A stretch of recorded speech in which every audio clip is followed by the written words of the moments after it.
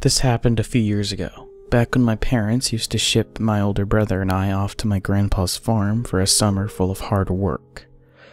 The farm itself was nestled deep within the backwoods of Oregon, planted right in the shadow of the Great Hills. I made a lot of good memories there, as well as a few bad ones, but this one is what sticks out the most, one that will still haunt me despite the farm being sold and my grandpa now 6 feet under. I wouldn't call it scary, per se, but it was strange enough to stick with me even as I grew up into a young man. It was a sweaty July night. I remembered how we were all gathered in the sitting room, my brother, my cousin, grandpa and I, eating overcooked TV dinners and complaining about the summer heat. That was when the dogs began to bark. Leia, the German Shepherd, and Lucy, the collie pup, one in the house and one chained in the yard, both started yipping frantically at the same exact time. My grandpa started cussing, something he wasn't supposed to do around us kids. "Josh, bring that damn dog in." I remember quietly watching my cousin slip out of the screen door and onto the porch.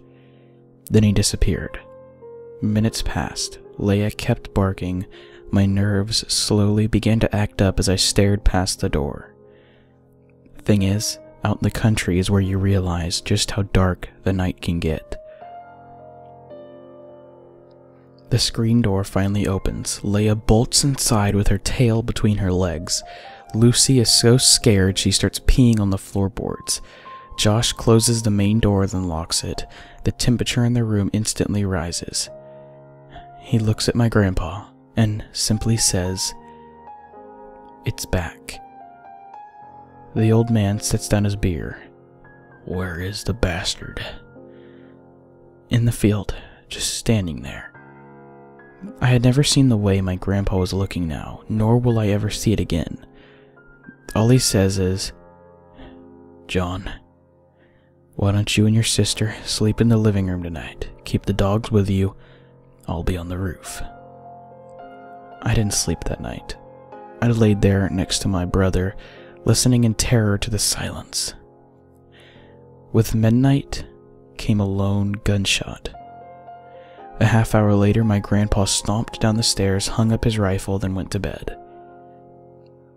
That morning, there was a fresh pile of dirt out in the field. Whatever was out there had been killed and buried before I got out of my sleeping bag.